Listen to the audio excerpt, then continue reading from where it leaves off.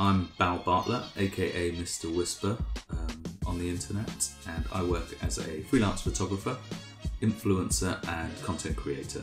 My journey into photography wasn't your kind of conventional one. I was working in advertising as a creative director, and at the time social media was like blowing up.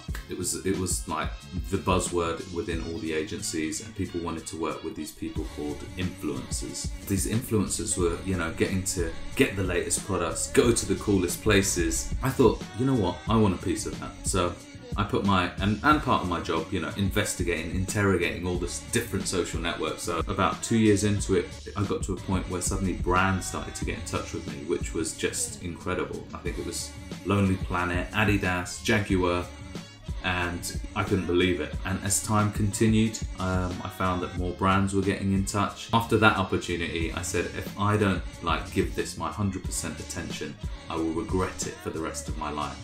So I came back, quit my job. I wanted to make London my topic or my genre of photography. Being a street photographer, it's an absolute dream.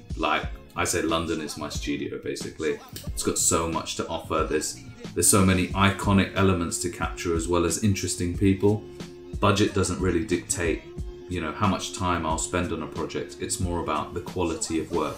Because for me, I think the ultimate test is, if that work can't sit in my portfolio, then it's not, the work hasn't been done correctly. So I have to go and keep reshooting it until it's absolutely perfect. Believe your worth, understand exactly how much time you're going to put into that project, and then make sure you're being compensated for it, because yeah, creativity takes time, and time is money.